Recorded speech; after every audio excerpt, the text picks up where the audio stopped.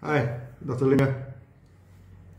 You may be wondering, in our past videos, we are talking about some miraculous achievements of some Sunyatis. They could go for astral traveling, projection of consciousness over distance, and saw the angels or Naga, and etc. Over many of my talks and lectures of Sunya, I caution the Sunyati, do not practice for miracles or the supernatural power, because they do not solve our problems and never bring in peace and prosperity for us. Then why I started to talk about the supernatural achievement of some Sunyati here? The reason is very simple. Human beings are curious in nature and love to explore the unknown. Also, many gurus, Baba, and so-called religious teachers love to use their supernatural power to awe their followers so that they can donate more money and let them live a lavish life. Our mind is powerful, very powerful, and Sunya is a training of the mind. From the very first day I started to teach Sunya 30 years ago until today, we have a lot of miraculous testimonies. Since the mind is powerful, the currents of supernatural experiences are happening once in a while during the practice of Sunya, and we have to address it correctly. There are some guru and babas, during their meditations, they experience something extraordinary. Then they started to claim heaven and earth. Suddenly, they are the chosen one from high above. You pay them some amount of tuition fees or donate huge amount of money. You will achieve enlightenment and gain all those superpower. The most common claim is the levitation, that they can float in air. In the early days of Sunya, one of my friends told me he had learned some powerful meditation from a guru and he can levitate in air. He spent a lot of money to learn from one level to the other. I asked him to demonstrate to me how he levitated. Then he crossed his leg and sat down and he started to hit the ground and make himself jump into the air. I told him, this is jumping, not levitating. He said, no worry, this is the initial stage. Many people can't even jump when they cross the leg, and now he could jump into the air. The guru told him he was at one stage already, but they paid more money to learn. One day he could levitate and float in the air. I asked him, have you seen your guru float in the air? He said, no. But the guru saw them, the photo, he was floating in the air. And when coaching them, the guru could jump high into the air. I told him, you must be an idiot. The so-called photos floating in the air are the momentary snapshots when they jump into the air. Anybody with a Photoshop can create such a photo. He insisted his guru could float. Only the very high-level students have seen them. Then I asked him, have you met any of the so-called high-level students? He said, no. Actually, he himself is considered high-level student already because he could jump very high into the air. Then he told me he may not levitate in the real practice, but one time in his dream, he found himself floating in the air. My stomach was pained from laughing at it. Then I told him the story of Mrs. Chong. At least she could travel to the top of the clouds and even to Jupiter and come back. This is 1,000 times more powerful than the so-called levitation. And yet we discouraged the discussion during the Sunya practice and never told her, Sunyati, you pay me certain amount of money, I can teach you, from one level to another. Then one day you can travel to Jupiter for free. I told him, you have not seen your guru floating in the air, and yet you pay so much to learn the skill that no one had demonstrated to you. And in my Sunya practice, at least we have seen a few who experience astral traveling, which is many times more powerful than floating in the air quietly like a donkey. Eventually, he was convinced such practice to levitate was useless and only a means to extract money from ill-informed students. The problem was he wanted to experience astral traveling when practicing Sunya. He was a small-time contractor, and at that time the economy was not good. And basically, he was in financial difficulties. I asked him, if you could travel to Jupiter, Would it solve his financial problem? He said, no, it could not. Then I told him, what's the point of astral traveling? It is useless and cannot bring peace and prosperity to you. That convinced him eventually. After that, he started to study the sutra and practice the Dhamma and meditation correctly.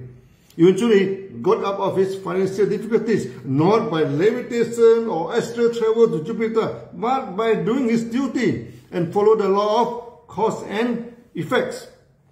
Other than levitation, there were a lot of false claims by the Guru. I saw a few videos of a Guru in India and even in Africa. The Samanic Guru can make the dehusked coconut roll on the ground. Then someone challenged them using the whole coconut. The coconut cannot roll. At the end of the day, the magic buster broke open the coconut and found that inside the Guru had placed mice in it and sealed back the coconut. No wonder the coconut can roll. So in the future, if any Guru saw the coconut roll on the ground, bring him a whole coconut and ask him to perform the power and see if the coconut can roll or not. We are training the Sunyate. Never buy the story of those gurus or religious teachers claiming levitation and can make the object float in the air. Believe me, they can only show you the pictures, not the real scene. And in rare occasions, they hypnotize the audience and make them believe they can float. You can see in many YouTube demonstrations, the rope climber who can make the rope rise in the sky and then let it come in, Oh, magic! They wrap a steel pipe and make it look like a rope and bury it in the earth. So when the mystical music started, they use hydraulic force to raise the steel rope into the sky and later climb on it. Other than claiming to float himself or some object in the air, many Guru and Baba claimed they could communicate with the angels. Many of the claims were simply cheating and hoax. Because in Sunya, we have Sunyatis seeing the angels by themselves. Their encounters were far from the spectacular claim like that of the Guru. Today, let me tell you the story of the forest monk who could communicate with the angels. And he himself told me, this kind of communication is useless, no? Let us see why it is useless. He told me, before that, he worked as a police officer in the anti-narcotic section. Actually, it is an open secret in Southeast Asia, countries like Thailand, Malaysia, and even Philippines. One, they are certain a person is a narcotic cartel, the police would shoot him dead. This is a brutal practice. We never endorse it. We're just telling you the story here. So he was a narcotic trafficker assassin, killing the drug cartels. Once the anti-narcotic department identified the main trafficker, after a few assassinations, he started to lose sleep, and experience nightmare in the sleep. Finally, in his last mission, he rode a motorcycle and killed a drug dealer in one marketplace, which are full of people. Maybe the family members there, the horror and pains in their voices drilled deep into his mind. After that, he could not sleep anymore. The despair and horror and the yelling of people haunted him again and again. Then he started to go to nightclub to boost himself out, and taking prostitute for sex. Hopefully the nightmare could go away. It never worked. Finally, he went to the temple to ask forgiveness for his sins. The chief monk advised him to go to the forest and become a forest monk, to live in solitary and repent his bad karma, transferring his marriage energy for those he killed. When he practiced meditation, a lot of spirits come and disturb him, and he decided to leave Thailand and come to Malaysia. Changing the environment did lessen the burden in his mind. He ended in the forest in the state of Perlis, the most northern state of Malaysia, sharing a common border with Thailand. In Perlis, the mountain is mainly limestone in nature and have a lot of caves. So he chose one of them and stayed in it to meditate.